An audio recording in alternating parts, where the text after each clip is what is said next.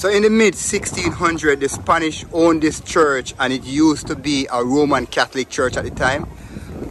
But then when the English came and took over, they also took over the church, and they call it the Red Church because of the red brick that built up the church. It was destroyed, I think, in 1712 and rebuilt. So the original age of the church is unknown. But we know that it was built in the mid 1600s, which make this, outside of Great Britain, this is the oldest Anglican church anywhere. And definitely the oldest church on the island, the oldest Anglican church in the Western Hemisphere. People, Spanish Town has so much history. It's overwhelming the amount of history that's here. And again, I've always wanted to come here. Ever since I found out about the church in Clarendon, I've also wanted to see this one because we know that that is the second oldest church on the island. And then we also know that this is the oldest on the island and definitely on this side of the globe. So outside of Great Britain, this is the oldest Anglican church anywhere. Even though originally it wasn't an Anglican church, it was built by the Spanish as a Catholic church, and the English took it over and changed the name naturally to Anglican church.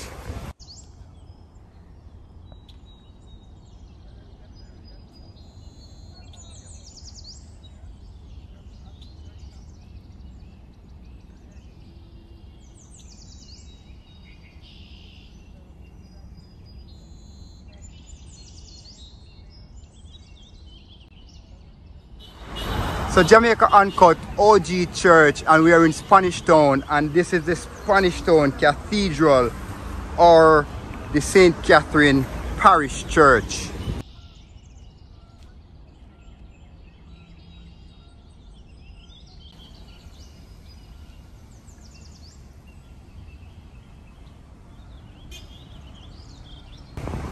And yeah, so we have some more graves. A lot of them naturally start crumbling, earth movement, roots from trees.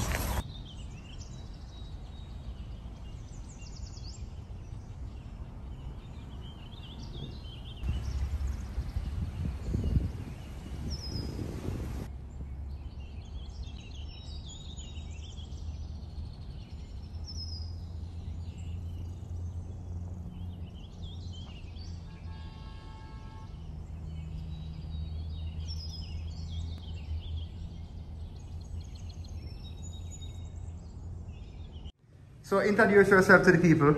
Okay, the name is Carie Francis. I am the sacristan, or you call it verger of the cathedral. Alright, well, a sacristan is really a person who is responsible for the overseeing what takes place in the church on a daily basis. Alright, cool. And how long have you been a part of this church? Well, I've been a member of the church for well over 9 years. I've been working here for 7 years. Okay. How did you get this position? How did you get involved in the church to be given this position? Well, first of all, you have to be a member of the church, and not just a member, but you have to also be a committed Anglican, right? Because the work also entails that you actually have to also understand the doctrine of the church, what takes place, etc. And also, being a people, the key to my job is actually being a people person. Okay, cool. Pretty much like customer service, interacting with people on a daily basis. Okay. So personality is very important, how you relate to others, in and out. Both church members and visitors. Alright, people, so Jamaica Uncut, we're here we're at the Spanish Town Cathedral, or the St Catherine Anglican Church. And you would have the history, the overall history of this church. Yes, to some extent, yes. Alright, so this church was founded in what year? Alright, well, it was actually consecrated a cathedral in the year 1843. But the church really dates back its humble beginnings to 1662. Alright, now the reason for our church being on this site in the first place, The Spaniards who first colonized the island had a church here, which was believed to have been erected sometime around 1539. When the English invaded the island, that church was destroyed, but in 1662, one of the first, or perhaps the first Anglican chapel on the island was erected. Now, that building was destroyed in a hurricane of 1712. The construction of a new Anglican church was opened in 1714. It was really that 1714 church building that was enlarged and subsequently became what is today the Cathedral of St. Diego de la Vega. So that's the official name of the church. So because it was the official name of the town? Well, the name of the town was actually Santiago de la Vega. Ah. All right, for the English, it was St. Diego, which we know it as today. Right. So the English translation to that, Santiago, is actually St. James. All right, so the cathedral can also be called the St. James Anglican Cathedral. Okay. All right, so it has both a Spanish and an English version to the name. This would be Jamaica's oldest church, basically used for continuous work, because worship has been taking place here since 1714. And as I mentioned, this section of the building existed then. The addition was the top section there, known as the chancel, and also the belfry. You have seen it at the entrance. Right. All right, so those were later addition, which brings to the end the building as we have it. All right, if we turn our attentions, this is the camera to the back. At the very top is our grand pipe organ. All right, and that organ was installed in 1849. Right, now, the church really has, much of the church is old. It also shares a long history with organ music, because we had an organ here which was installed sometime before 1755. This organ is actually the third. To date, it's really the island's oldest plain pipe organ. But somebody told me that the oldest one would be the one in Clarendon. In Clarendon, that's right. That's the Anglican Church in Vale Alley. But that one is no longer working. So this is the oldest working one. Oldest working pipe organ. Great. All right, now some very old furniture we have here. This mahogany pulpit actually dates back to 1764. All right, and it is one of three of this kind still remaining in churches in the island. There's a similar one at the church in Port Royal at St. Peter's Anglican Church, and there's another one at the Anglican Church in Old Harbour. While we're here and we're talking about pulpit, we also noticed that every Anglican church we go across the island has an eagle, a brass eagle. I noticed your church doesn't have one. All right, well, not most has, but not all. All right. 9 out of 10 so far. You know, well, all right. Well, the purpose is it's really called a lectern. It's a reading stand. Yes. All right. The idea of having an eagle is really symbolic because of what takes place on the lectern, the reading of scripture. It's really an adaptation from the Church of England, with the word of God being sent forth into the world. So just as the eagle soars, so the word of God is. So it is really symbolic based on scripture, and that's the concept behind using an eagle-shaped lectern. Now, because it's a cathedral, a lot of persons know of the concept of a cathedral being a very large, magnificent edifice. But that's technically not the case. Most cathedrals are large because, of course, they serve as places of pilgrimage. But the real importance of the church earned its status is because it has the seat of a bishop. It's really a bishop's church. All right? And so what you have here is called cathedra. All right? So that's how the church derived the name cathedral. All right? It really comes from a Greek word, which means cathedra, which means throne or seat. So it's really the church where the bishop has a seat, automatically making it the principal or the mother church of the diocese. And so this is the mother church of the Anglican Diocese of Jamaica and the Cayman Islands. And it's also said that this is outside of Great Britain. This is the first the oldest, the oldest Anglican cathedral outside of England. England. Yes, it is. Right. Now you might wonder, because this is Spanish Town, and why not the cathedral is in the capital? Wasn't this the capital before? They simply because a lot of person kind of get it, right? Wonder, yeah, I mean, it makes sense. So far away, but because it was the capital. Right. And secondly, it was the first Anglican church on the island. Right. It was the so it most makes sense. important It at does the make time. sense, right. All right, now here we have a stained glass window, which dates back to 1848. Has it ever been broken? No, not to my knowledge, no. All right, and so we are actually in one of the chapels of the cathedral. Has this roof outside around 17, how much, 12? 14. 1714, when the church was destroyed. Has the roof ever been changed? Yes. Well, not so much but the shingle part of it. Oh, they come off. Yes, in 2019, we did some restoration work on it. Who manned the work? Who commissioned it and paid for it? It was the church for the most part. So, This is a very... The finance really came from the church. Okay. Right. And one thing we need to point out, even though the church, the cathedral, along with many of the other historic churches on the site, fall under the National Heritage Trust, the National Heritage Trust is a mere lobby group. And so what they do is to supervise and see to it that historic sites and buildings are maintained. So did they source funds? No. What they do is to supervise to make sure that whatever is done, whatever restoration work, nothing change. So if you don't have the money to restore it, it just falls apart? Basically, yes. Which is very sad. So their purpose is not significant to the preservation of the building itself. It's just to ensure that you don't alter the structure of the building. The structure. And of course, you have to understand the Heritage Trust is not one of those organizations that would pour the millions of dollars on historical.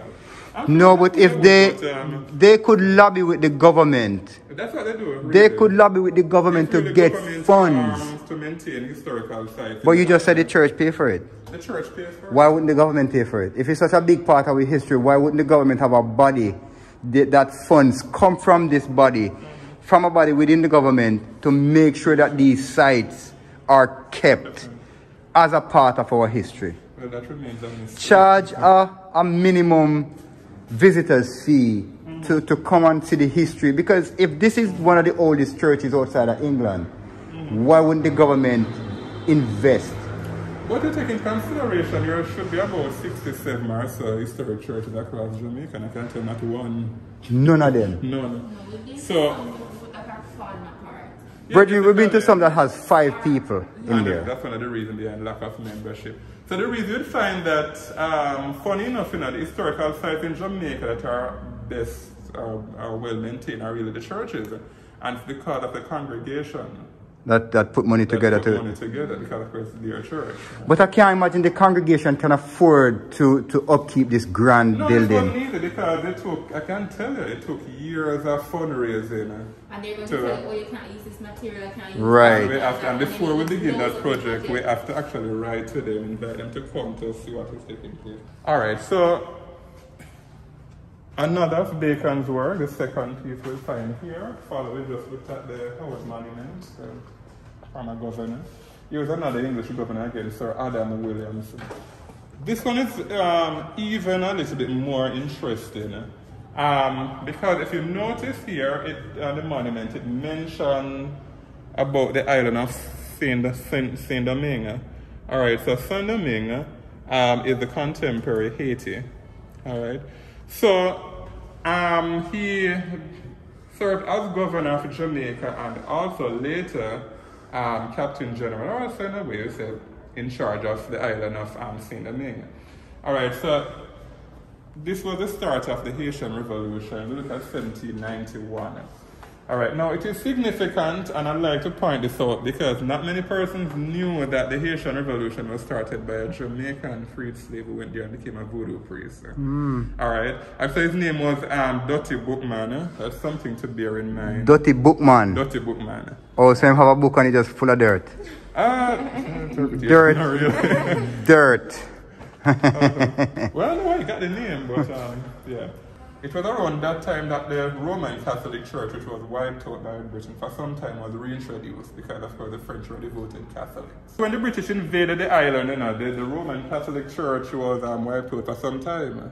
Oh. And so, because if you really check the history, the first Christian church established in Jamaica, the first church was the Church of Peter Martyr, which was in New Seville, now a part of St. Anne's Bay. All right. With, of course, English colonization, our history was reshaped. All right, and so we have the oldest surviving churches now being Anglican churches. But it was really the Roman Catholic Church that was really here before. Right, and including so, this one? Yeah, there was one that was here. There were about 3 in Spanish Town between 1523 and 1530. Okay. Very, very interesting question. The headstones in the floor, are these actual graves, or were these actual graves? They are actual, not were. They are actual graves. They're not really so much headstones, they are graves. They are graves. Right. No, the tradition, and this is one of the few, there are other churches, but it's one of the few you'd really find graves. No, the tradition really goes back to Europe, which will really be strange. Of course, because in the cathedrals and the basilicas in Europe, the monarchies, the bishops are laid to rest inside these churches. Most of them are really in crypt. But here in Jamaica, the idea of creating a crypt would have been very much expensive, too expensive, so at the time. So what they did was a simple grave, simple burial. But in place of where you would have a crypt, they made the grave so detailed that they touch almost every information and the lives of these persons. Now, this one in particular, and why I'm so much stopped here, here lies the body of Colonel Peter Beckford, and something to take note of. The money that started the Beckford and Smith School, which is today St. Jago High, really came from Peter Beckford's will. It was money that he left. But we often hear about John Colbeck, and we always hear about Colbeck Castle, and school children are blown away by the Colbeck story. But not many Jamaicans actually knew that John Colbeck himself was laid to rest inside the cathedral here in Spanish Town. And so this is his grave. And so he died in February 1682. Right? So his early years was recorded that he actually was one of the military officers who helped in the capture of the island in Oliver Cromwell's famous, today, the Western Design. And so he, along with Penn Venables, Robert Sedgwick, and a few others, helped in the capture of the island. And so he was handsomely rewarded with pounds and, of course, land. And it was from there that he erected the impressive mansion, which he later renamed to himself, his castle, his mansion. So we're going to check out the organ now, people.